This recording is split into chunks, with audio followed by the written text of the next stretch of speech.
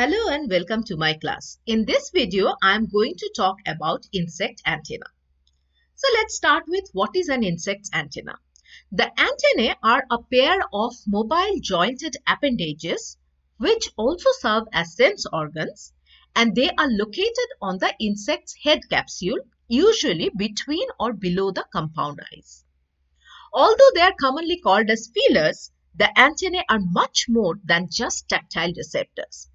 They are usually covered with olfactory receptors that can detect odor molecules in the air. So they have the receptor molecules which would bind to the odor molecules taken from the air, and that would give them the sense of smell. So it is somewhat similar to the purpose that our nose serves. Many insects also use their antennae as humidity sensors to detect the changes in the concentration of water vapor. Mosquitoes detect sound with their antennae, and many flies use theirs to gauge airspeed or wind speed while they are in flight. I'm going to talk about this topic in 3 units. In the first one, I'm going to talk about the functions of insect antenna. In the second part, I will talk about the structure of insect antenna. And in the third part, I will talk about various modifications found in different insects. Now let's start with functions of insect antenna. As I said before, these are sensory receptors for touch, smell, taste, vibration and humidity.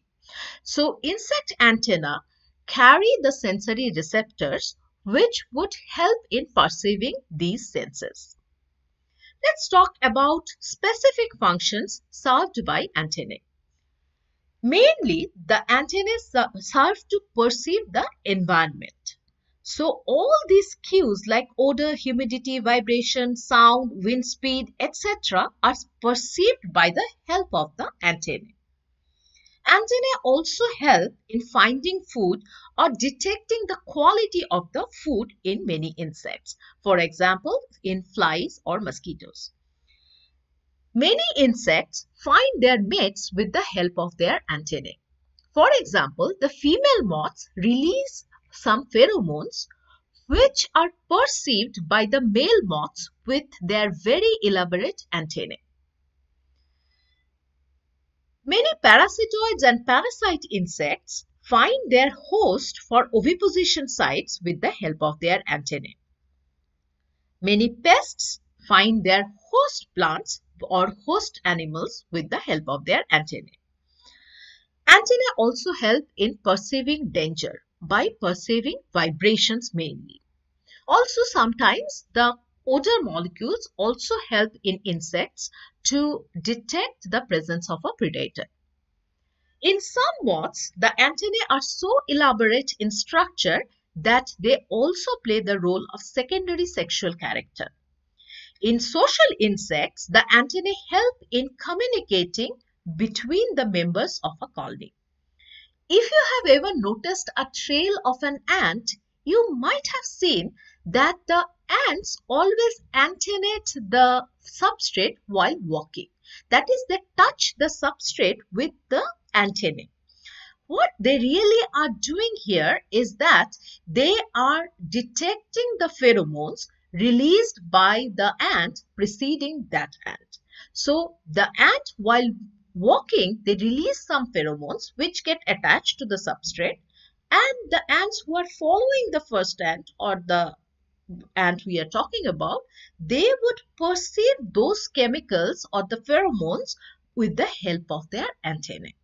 So you see how they help in following one ant. And in other social insects, each member can communicate with others with the help of their antennae. So now in the second unit, we are going to talk about the structure of insect antenna. The typical insect antenna is a many-jointed filament. But generally, there are 3 principal parts that can be distinguished in its shaft. There are 3 main parts. The first part is the scape, second part is the pedicel, and the final part is known as the flagellum or clavola. The base of the antenna is set into a small membranous area of the head called the antennal socket.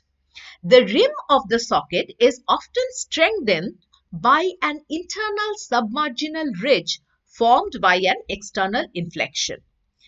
This is the antennal suture.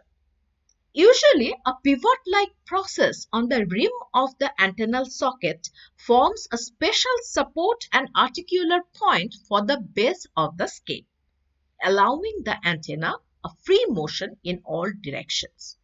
Each antenna is moved as a whole by muscles inserted on the base of the scale.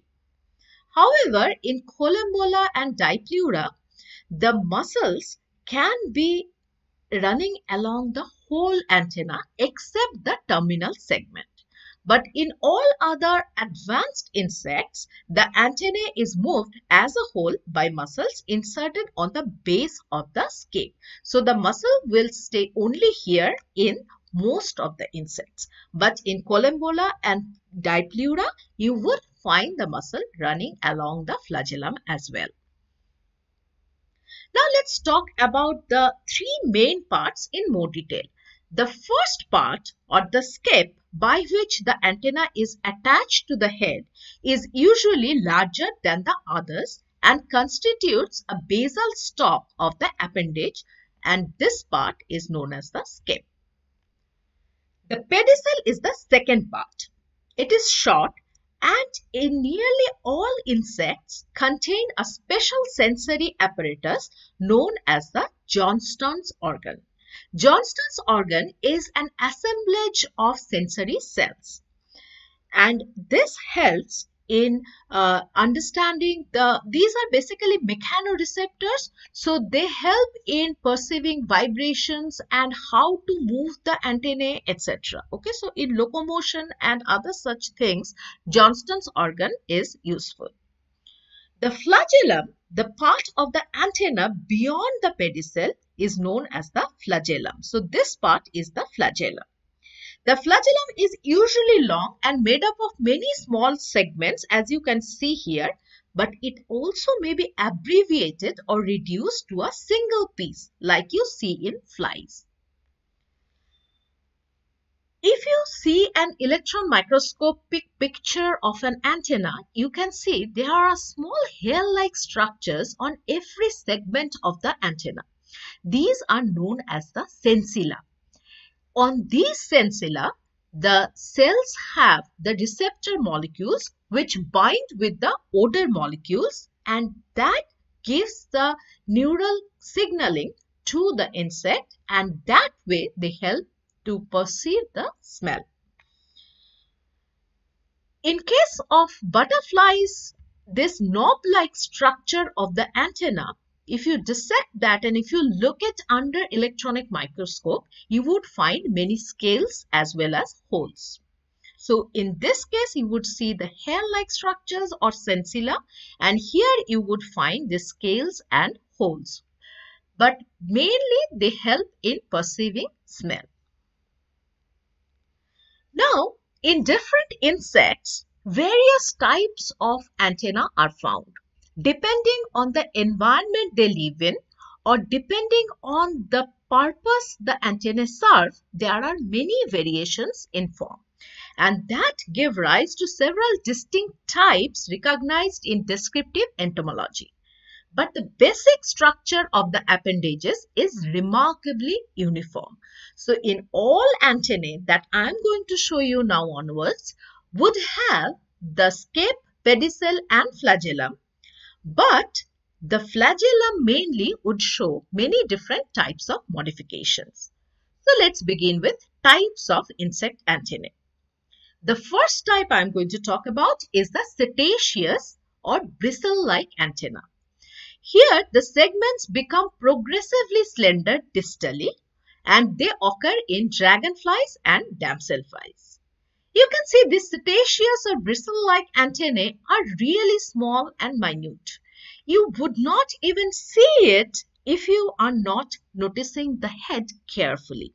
But if you look carefully, you would definitely see these bristle-like or setaceous antenna on the head of dragonflies and damselflies. That is in order Odonata. The next type is the filiform antenna or the thread-like antenna. Here the segments are cylindrical and almost similar throughout. This occurs in ground beetles, cockroaches, etc. The third part is the moniliform antenna. It is like a string of beads. The segments are nearly spherical and they are attached to each other with a small stalk-like structure. This is found in termites. Next type is the serrate antenna. Serrate means saw-like. Here the segments are triangular and these segments give the whole antenna a look like a saw. So this is the serrate antenna. It is found in click beetles. Next type is the clavate antenna. Clavate antenna is club-shaped. The segments become wider distally. This is found in ladybird beetle. Now I am going to talk about the capitate or knobbed antenna. Here the terminal segments are very wide. It is found in butterflies and nitidulid beetles. Now many authors actually club the clavate antenna and the capitate antenna together. But in many books you would find them separately.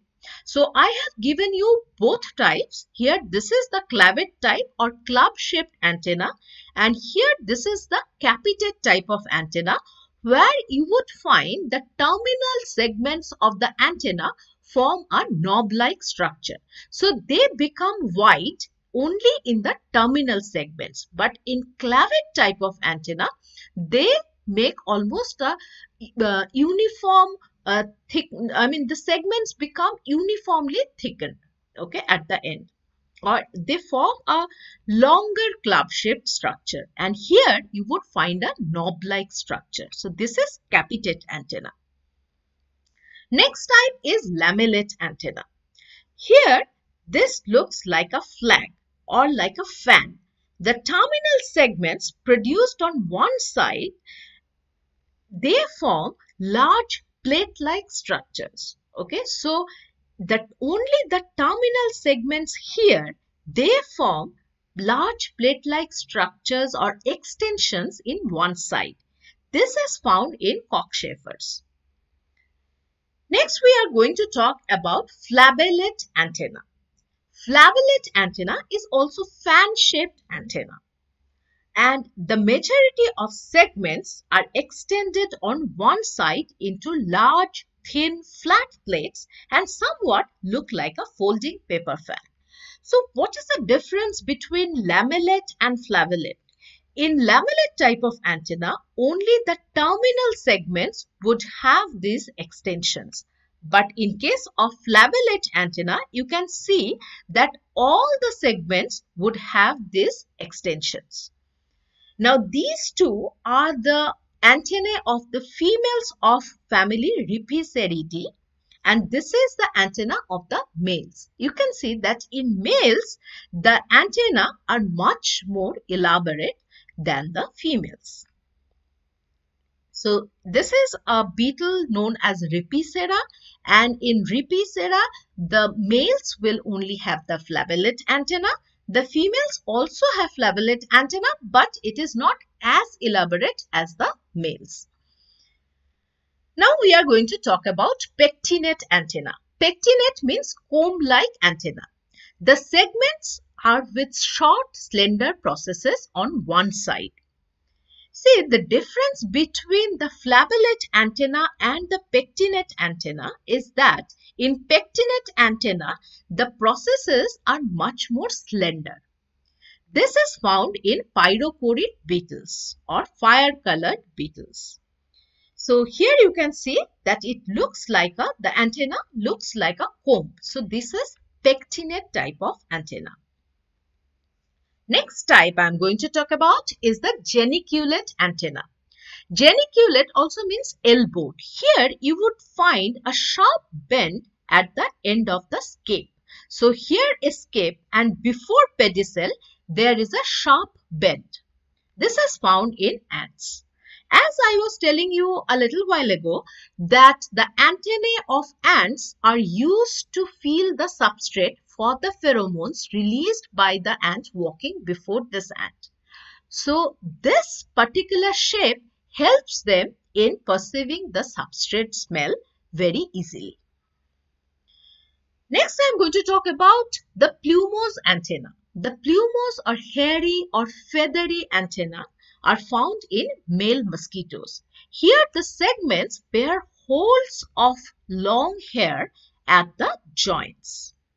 So it gives a very hairy structure in the antenna. The female antenna in mosquitoes is not really plumose type because it is not as hairy or as feathery like the males. So in female mosquitoes, it is usually known as the holed antenna, and here it is known as the plumose type of antenna. This one is the aristate antenna. Here you can see this is found in houseflies and syrphid flies, and here after pedicel, the flagellum is made only with one flagellomere or only one segment, and that segment has a bristle. This is known as the arista. So this type of antenna is known as the aristate type of antenna. It is found in houseflies and syrphid flies. Last type of antenna that I am going to talk about is the stylet antenna. Stylet because it looks like a style. The terminal segment is tipped with a large spine-like process called the style. This is found in rubber flies and snipe flies. Now I hope I have confused you enough, and at this moment you may not remember which one is which. So let's look at these pictures and recapitulate just once more. This is the head of a dragonfly, and here you see a bristle-like antenna. So this is the cetaceous type of antenna. Here the antenna is thread-like. So this is the filiform antenna. Here the antenna's head is knob-like or capitate antenna. Okay, so as if the antenna has a head. So this is the capitate antenna. Here the antenna looks like a string of beads. So this is the moniliform antenna. Here the antenna looks like lamellae. So this is lamellate type of antenna. Only the terminal segments here would have these extensions. And in this one, which has flabellate type of antenna, all the segments of the antennae would have these extensions. So, cetaceous antenna, filiform antenna, capitate antenna, moniliform antenna, lamellate antenna, and flabellate antenna. Let's remember some more antennae here. This one looks like a comb. So this is the pectinate type of antenna. Here the antenna makes a sharp bend after the pedicel. So this is the geniculate type of antenna. Here in the mosquito's antenna, you would see a very bush-like or feathery structure. This one is the plumose antenna. Here, the flagellomere, the only flagellomere has an arista or a bristle. So this is the aristate antenna. And here the last segment or the terminal segment bears a style. So this one is the stylet type of antenna. So pectinate type of antenna, geniculate type of antenna, plumose or feathery antenna, aristate antenna, and stylet antenna. So hopefully by now you remember all the different types of antenna.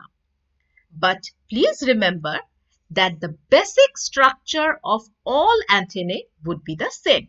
They will all be starting from the antennal socket, which will be rimmed with the antennal suture, and then there will be three main parts: the scape, the small pedicel, and the flagellum. The scape helps in attaching the antenna with the head capsule. The pedicel kind of makes like an elbow-like structure, and joins the flagellum with the scape. The flagellum may have just a few segments or many segments.